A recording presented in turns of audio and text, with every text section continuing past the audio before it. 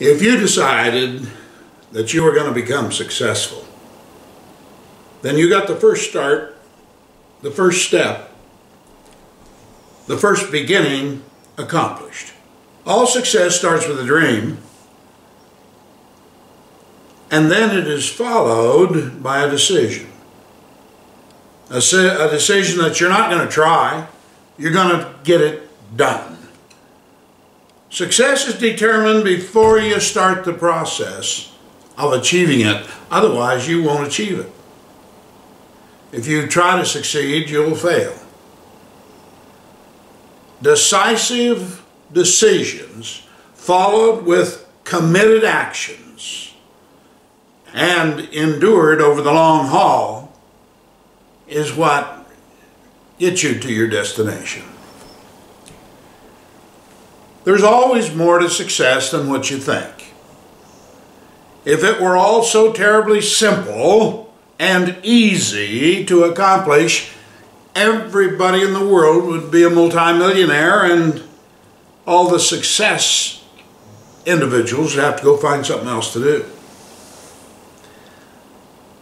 The struggles of life are placed in front of you by your Creator to strengthen you, to prepare you for greater responsibility, to teach you all the way down to the depths of your own heart and mind what it takes to make it, so that you will then be qualified to teach others how to duplicate your efforts. We would all like it if you just took a pill or ate a piece of food and voila, you were successful. Oh, that'd be great, wouldn't it? No, it wouldn't. Because you would never be strong enough to persevere after you have the knowledge and wisdom to apply it. Winter, we're in the middle of it. As you can see behind me, snowflakes are falling steadily. It's cold.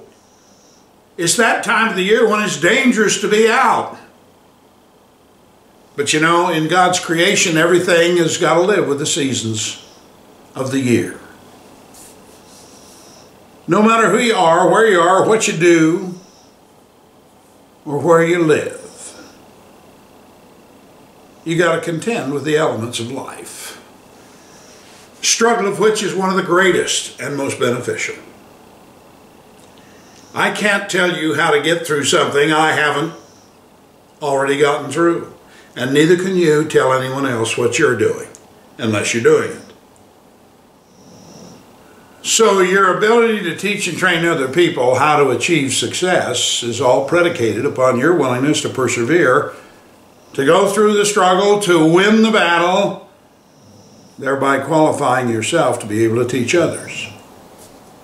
Now, I can't make you do what I want you to do, and I can't make you become successful because that's an internal, inside-out proposition. I can encourage you, and that's what I'm trying to do with this blog. But I got to tell you, unless you want to make the journey, and unless you're willing to listen and then do what you've been taught how to do, doesn't make any difference how bad you want it, you won't have it. Success happens and then is multiplied and magnified by sharing what you've learned with other people. That's a joy, but it requires an ability to communicate the English language. That's the tough spot, because that forces you to use your brain, to think, to reason, to decide. So you make a decision to become successful, and then you make the decision right by doing what's required and keep doing it until the job is done. Keep in mind, you're never alone in your battle for life, for success, in your struggle through which you're now trotting. No, no, no. There's thousands upon thousands of other people that have already gone through what it is you're experiencing. Oh, I know we all like to think that ours is so hard and so tough. Well, probably is. But it's already been overcome by somebody else who didn't give up. You know, I'm from the old school. I was raised under great discipline actions by a Navy chief father who tolerated no disobedience, no lack of respect, and no quitting before the job was done.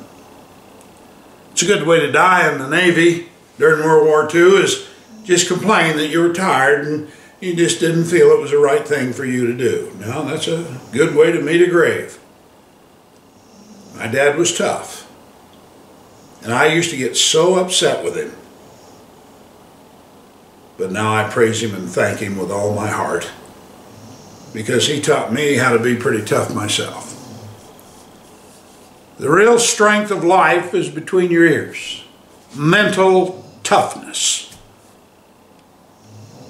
I heard a man one time say, his name was Bill Britt, "You can take away everything in my life except two things. Don't take my wife, and don't take my mental toughness." I didn't understand that statement when he made it many, many years ago, but 42 years have come and gone, and I see exactly what he meant. That's the dangerous time. When you don't know what you're being told, you don't know why you're being told it, and you don't know how to do it.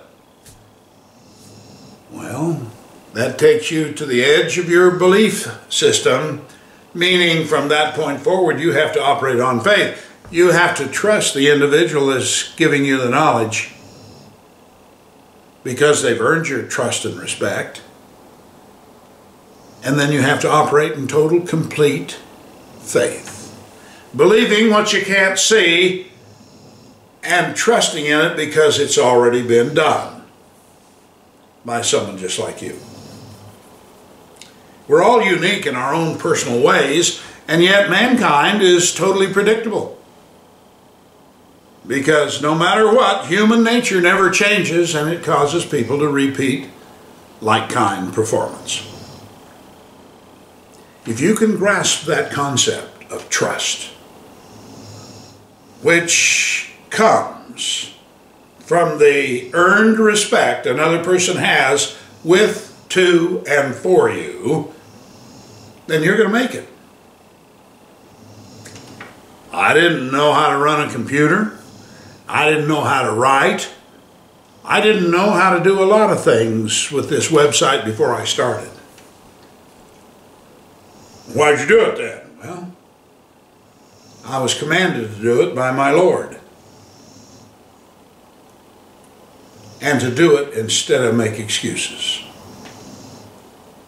You know, God will give you a dream if you ask Him for one, and then pray with and to Him until He brings it into your life. And if you'll persevere and do what's necessary to be done and continue to do it until the dream is completed, then He'll provide the help. He'll bring people into your life, most of whom you've never met, and they will assist you and help you do what you're unable to do because you don't know.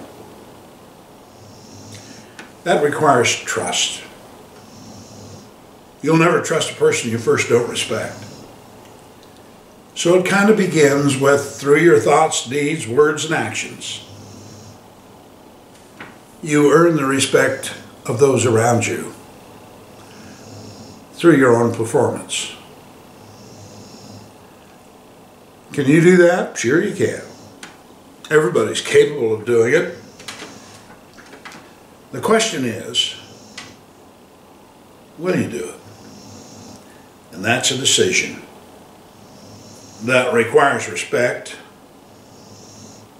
and trust and continued performance from the edge of your own abilities through to completion of your own dream. That's why the dream has to be personal. Nobody can dream for you. And that's why you have to trust what God told you, that if He gave you a dream, He'll give you all the ability to achieve the dream. So you just have to do the work. Could it be that four-letter word, work? is what really is hanging you up. Well, if it is, there's only one solution. You don't need to go to a doctor or a pharmacy. You just need to get on your knees and ask your Creator, the one who knows you better than any other person on this earth or in the heavens, to give you a mighty dream that will help you love and serve other people for the glory of your own Creator God. It's kind of foreign to you if you've never heard that before. And if you don't know how to get it all done, get with a born-again, Bible-believing Christian person whom you trust and ask him, how do I get there from where I am? I don't mean the work ethics. I mean where it all begins. Success begins in your mind. It begins with a personal thought provided to you by request from your Creator. Peace and love to all of you. Papa Bear.